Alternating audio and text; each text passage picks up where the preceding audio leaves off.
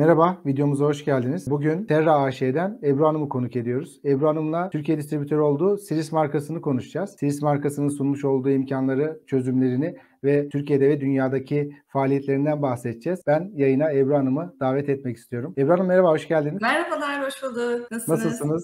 İyiyim, sağ olun, sizi sormalı. Teşekkürler, çok sağ olun. Bugün keyifli bir video çekiyoruz. Bu videomuzda Syrris markasından bahsedeceğiz, Terra'dan bahsedeceğiz, Syrris'in çözümlerinden bahsedeceğiz. Ama Syrris'e geçmeden önce ben kısaca Terra AŞ'den bahsetmenizi istiyorum. Terra AŞ'den kısaca bahsedebilir misiniz? Türkiye'deki faaliyetleriniz ve diğer ülkelerde varsa faaliyetleriniz nelerdir? Tabii ki memnuniyetle. Terra Analiz ve Ölçüm Cihazları Ticaret AŞ olarak 1994 yılından bugüne kadar kimyasal analiz ve yaşam bilimleri cihazları satış ve satış sonrası teknik destek alanlarında faaliyet göstermekteyiz. Genel müdürlüğümüz Ankara'da olup İstanbul, İzmir ofisleri ve Adana home ofisinden tüm Türkiye'ye destek sağlamaktayız. Bunun dışında Azerbaycan bölgesinde de aktif olarak çalışmaktayız. Bu şekilde kısaca. Güzel. Türkiye ve çevre ülkelere faaliyetleriniz yoğun bir şekilde devam ediyor. Aslında Evet. böyle diyebiliriz. Güzel. Tabii bugün konumuz Syrris markası. Syrris markasından biraz bahsedeceğiz ama öncesinde Syrris markası ile olan çözüm ortaklığınız ne zaman başladı? Bu konudan bahsedebilir misiniz biraz? Tabii ki. Orhan Bey, aslında bakarsanız bu çok yeni bir gelişme. 2022 yılı itibariyle bizim portföyümüze katılan bir firma. Biraz Türkiye açısından geç kalınmış bir durum olduğunu düşünüyorum. Faaliyetlerini ve çözümlerini gördüğünüzde sizler de hak vereceksinizdir. Evet. Tabii Syrris'i tanıyoruz. Üretici hakkında biraz daha böyle genel bilgiler verebilir misiniz? Çalışma alanları, faaliyetleri konusunda. Tabii. Syrris firması 2001 yılında Royston, İngiltere'de ilaç sektörünün karşılaştığı zorluklara ileri kimya teknolojisi aracılığıyla çözüm bulmak amacıyla kurulmuş tamamen. Kurulduğu süreçten beri de özellikle yüksek kalitede yani borosilikat 3.3 kalitesinde cam ürünlerini kendi üretiyor. Bu da sunduğu reaktörlerde kullandığı cam kısımlarında işte reaktörün şekli, dizaynı konusunda ihtiyaca göre gerekli olduğunda özel üretimleri de yapabilmesini sağlıyor. Firma aynı zamanda araştırma geliştirme yapan kimyagerlerin ve kimya mühendisleri için kimyagerlerden kimyagerlere yaklaşımı ile otomatize kimyasal reaktör çözümleri sunan dünya lideri bir firma. 2020 yılında da Syrris, Asahi Glass Plant dediğimiz AGI olarak daha çok tanınıyor piyasada. Bu firmanın çatısı altına girmiş ve global olarak tabii ki ürün yelpazesini daha da farklı ihtiyaçlar için genişletmiş. Biz bugün ağırlıklı olarak Syrris'in ürünlerine göz atacağız. Çok güzel. Syrris'in ürünleri genel olarak neleri kapsıyor ve hangi uygulama alanlarında çözümleri var? Bu konudan da biraz bahsedebilir misiniz? Tabii ki. Syrris uygulanması istenen kimyasal yolun ihtiyaçlarına bağlı olarak akış kimyası yani flow chemistry veya batch chemistry dediğimiz kesikli kimya çözümlerini sunuyor. Bunlar da genel olarak akış kimyası reaktörleri, kesikli kimya reaktörleri, reaksiyon kalorimetreleri ve pilot ölçek büyütme yani pilot scale up dediğimiz reaktörleri içeriyor ana başlık olarak. Yine temelde baktığımızda da Syrris'in geliştirdiği sistemler daha fazla kimyasal yolun mümkün kılınabilmesine odaklanmış ve bunu sağlamak amaçla geliştiriliyor sürekli olarak. Başlıca proses geliştirme, reaksiyon kalorimetresi, kristalizasyon, proses ölçek büyütme gibi kimyasal reaksiyonların hakim olduğu birçok markete hitap edebilecek uygulama alanlarına sahip. Yani temel uzmanlık alanı kimyasal reaksiyonlar diyebiliriz Syrris markası. Çok güzel. Bu konuda siz yakın zamanda İngiltere'de Syrris'in uygulama laboratuvarlarında bulundunuz ve yine çalışma arkadaşınız Özge Hanım'la beraber orada 2 tane kısa video çektiniz. O videoları da hemen izleyip sonrasında devam edelim istiyorum. Videolardan sonra tekrardan size sorularımı yöneltmeye devam edeceğim. Tamamdır. Merhabalar, ben Ebru. Terra AŞ olarak temsilcisi olduğumuz Syrris firmasının laboratuvarlarındayız. Size hızlı bir şekilde Syrris firmasının üretmiş olduğu flow chemistry ve batch chemistry reaktörlerini tanıtmak istiyoruz. Flow reaktörler oldukça özel reaktörler ki kısa geçmiş yıllara baktığımızda üzerinde yapılan çalışmaların gittikçe arttığı ilgi odağı alan bir teknik. Burada görmüş olduğunuz mikro reaktörler ya da tübüler reaktörler içerisinde çok düşük mikrolitre seviyesindeki akışlarla sürekli akış sağlanarak bu görmüş olduğumuz mekanizmalar üzerinde reaktiflerin bir araya gelerek reaksiyonunu tamamladığı ve sürekli bir üretimin meydana gelmesi söz konusu. Burada da tabii ki miligram mertebesinden kilogramlara varan üretim yapabilmek mümkün. Burada da kimyagerlerimiz ve kimya mühendislerimize takip edecekleri yolları sağlamak için farklı sistemler, farklı modüller üretilmiş. Sistemin en büyük avantajı modüler olması ve bu modüllerin çok kolay bir şekilde bir araya gelebilmesi. Bugün başlayacağınız bir sistem sadece ana parçalardan oluşuyor ve önümüzdeki yıllarda ekleyeceğiniz yeni kimya yolları içinde farklı modülleri ekleyebiliyorsunuz zaman içerisinde. Şırınga pompası oldukça özel, çok hassas, yine mikrolitre seviyesindeki akışların kesintisiz, çok düzgün bir şekilde reaktörlere aktarılmasını ve devamlılığını sağlıyor. Bunun dışında tabii ki reaksiyon sırasında farklı basınç veya sıcaklık koşullarına ihtiyacımız olabilir. Bunları sağlayacak da ısıtıcı sistemler ve basınç oluşturan mekanizmalar, yine modüller mevcut. Tabii ki üretim sırasında sürekli olarak bir fraksiyon alma ihtimalimiz olabilir. Özellikle de sentetik kütüphaneler oluşturuyorsanız bunlar için de farklı fraksiyon kolektörleri mevcut. Tabii sadece bununla sınırlı değil. Bunun dışında çok özel olarak fotokimya ve elektrokimyasal reaktörleri de eklemek bu sistemlere mümkün. Burada da tabii ki takip ettiğiniz kimyanın sınırı olmuyor. Daha fazlası için mutlaka bizimle iletişime geçmenizi isteriz. Burada sizin ihtiyacınız olan modülleri belirlemek ve ileriye dönük yapacağınız çalışmalara yol çizebilmek için. Merhabalar, ben Terra AŞ'den Özge. Ebru arkadaşımın sizlere bahsetmiş olduğu flow chemistry reaktörlerinin dışında Syrris'in sunmuş olduğu batch tipte reaktörler de mevcut. İsimlerini sayacak olursam Atlas HD, Orb ve Orb Pilot. Atlas HD tamamen otomatize olarak kullanıcının reaksiyon koşullarını kontrol edebileceği, farklı boyutta reaksiyon vessel'larını takıp sökebileceği ve efektif olarak karıştırabileceği bir sistem. Bunun kontrolünü gerek ünitenin üzerindeki ekran vasıtasıyla yapabilirsiniz ya da bir harici bilgisayar bağlayarak kendi yazılımı üzerinden de kontrolünü sağlayabiliriz. Tamamen pH kontrolü, reaksiyon sıcaklığı ve aynı zamanda sirkülatörün sıcaklık değerlerini kontrol edebileceğiniz bir sistem.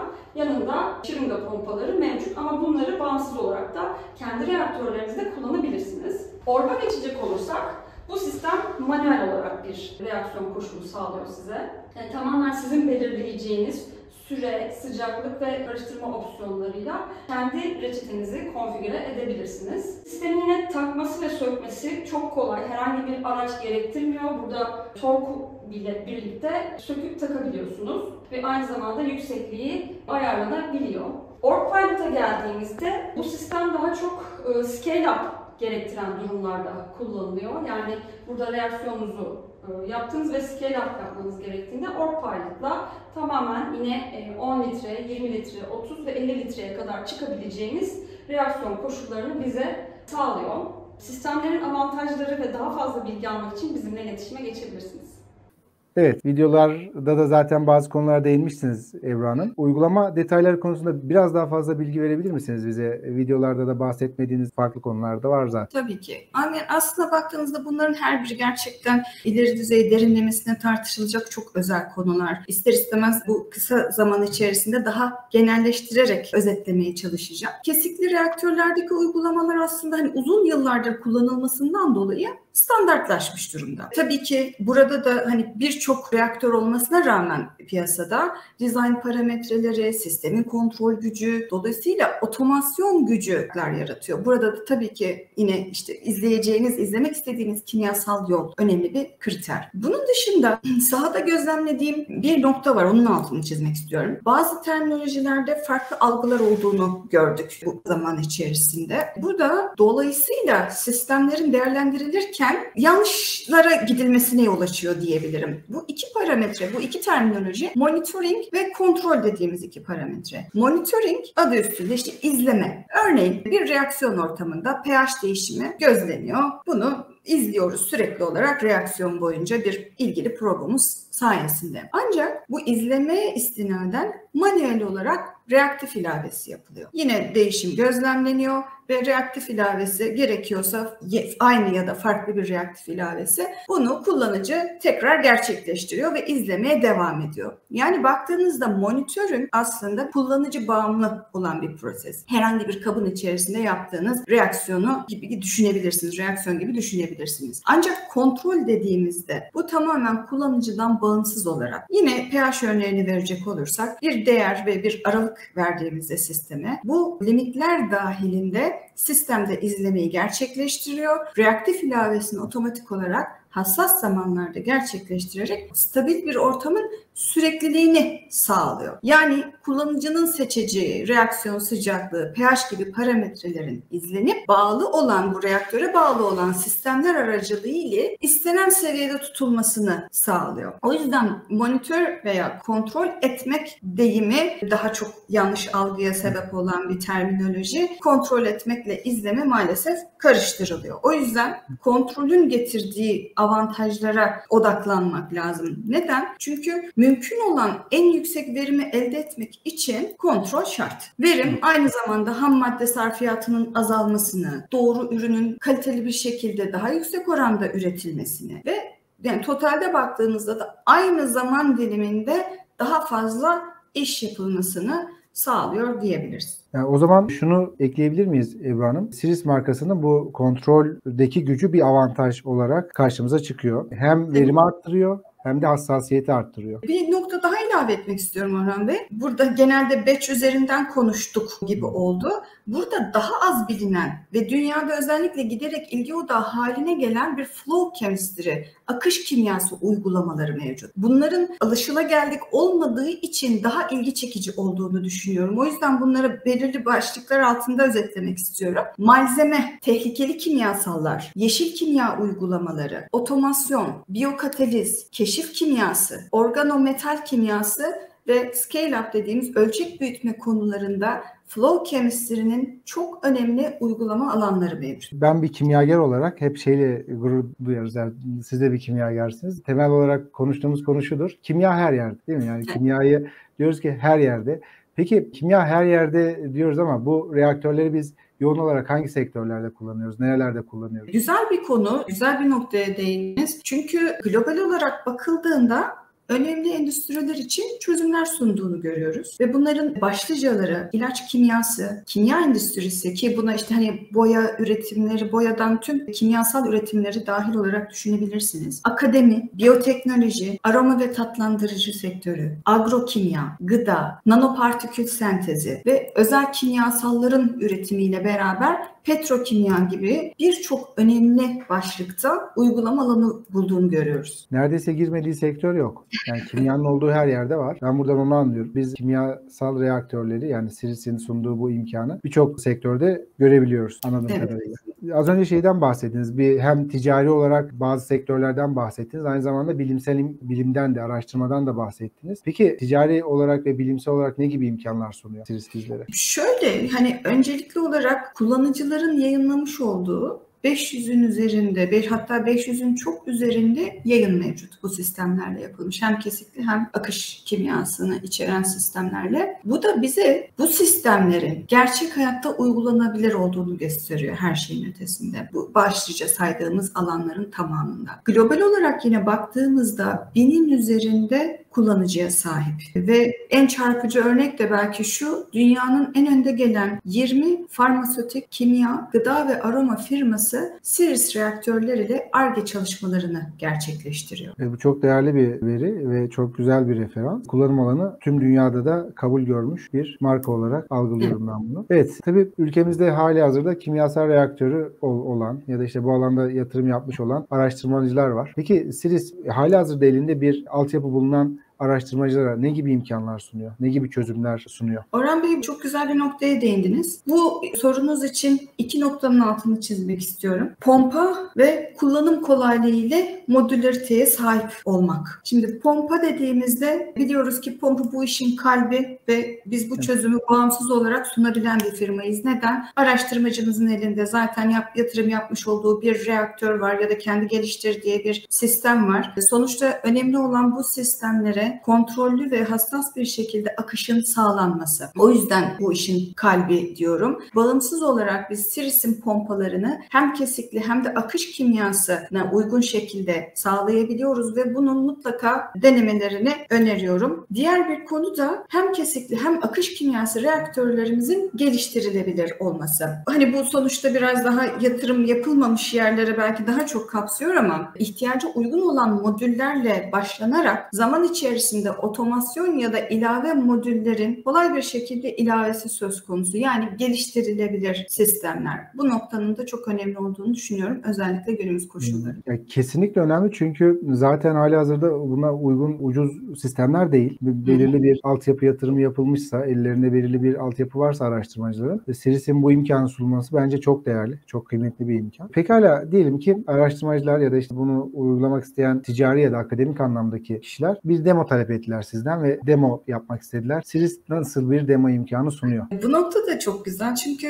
hani tüm ekiple tanıştık. Gerçekten kimyagerlerden kimyagerlere noktası çok önemli. Gerçekten işinde uzman, kimyaya çok hakim ekiplerle çalışıyorlar. Bu yüzden de özellikle de flow chemistry'de ki bu batch için de geçerli ama akış kimyası reaktörlerine ilgi duyan bir kullanıcımız var diyelim. Potansiyel var ve kimyasının takip etmek istediği kimyanın uygunluğu konusunda soru işaretleri var. Biz ekipleriyle bir araya gelerek bunları detaylandırıyoruz. Sistemi genel olarak ya da izlemek istediği kimyayı burada demonstre ederek kendisiyle paylaşabiliyoruz. Nereden? Biraz önce görmüş olduğunuz laboratuvarlardan online olarak. Yani şöyle, kullanıcılar kalkıp bir laboratuvara, İngiltere'deydi Syrris'in merkezi laboratuvarı. Oraya gitmiyorlar çünkü bu zaten hani halihazırda hem vakit hem de nakit olarak gerçekten büyük bir külfet. Ama Syrris şu imkanı verebiliyor anladığım kadarıyla. Online olarak canlı bir şekilde laboratuvardan bir demo imkanı sunabiliyor. Kesinlikle. Bu da çok güzel ve değerli bir fırsat.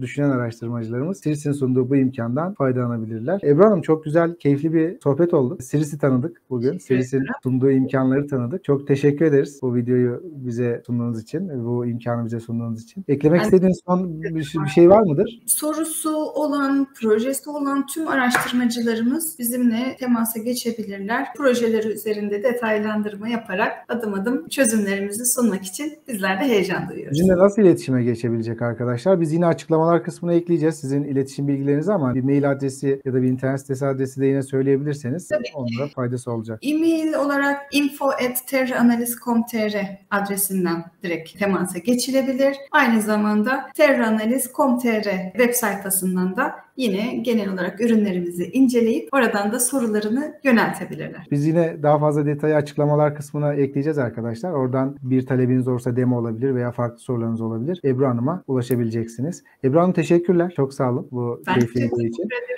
Yeni videolarda görüşmek üzere. Görüşmek dileğiyle. İyi çalışmalar. İyi çalışmalar. Evet, bugün Terra AŞ'den Ebru Hanım'ı konuk ettik ve Ebru Hanım'la beraber Terra'nın Türkiye distribütörü olduğu Syrris markasını konuştuk. İzlediğiniz için çok teşekkürler arkadaşlar. Yeni videolarda görüşmek üzere. Hoşça kalın.